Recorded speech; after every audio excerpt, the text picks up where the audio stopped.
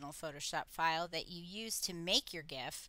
Another way around it, which works but doesn't give you as high a resolution image, is to make a QuickTime movie of your GIF. To do that, start by opening up your GIF in a browser window. So if you open it in Google Classroom, that's a perfect way to do this. And then make sure that the GIF is running.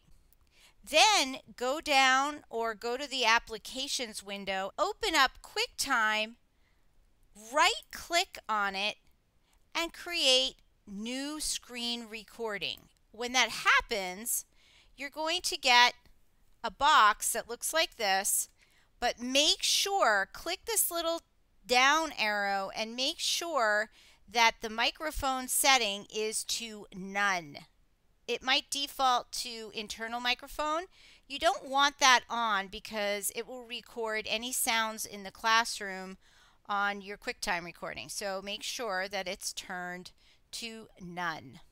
Next, you're going to click the red button and you'll get a little notice to record the whole screen. Just click once. But if you only want to record part of it, just drag a box around the part you want to record. So I'm going to take my cursor and I'm going to pull a box around my GIF.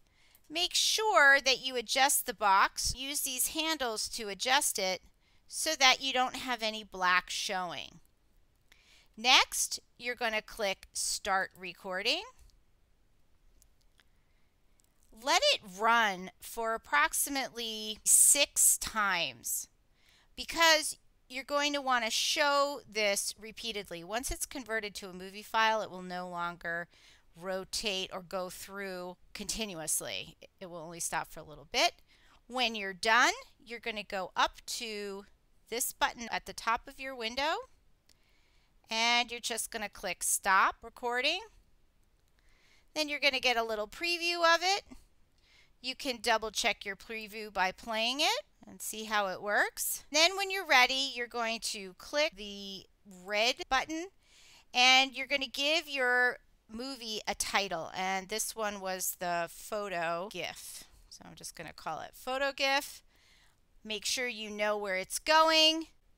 I'm just going to throw mine into the downloads for now, but you have folders on your desktop and click Save. Then that GIF will be ready to use in iMovie.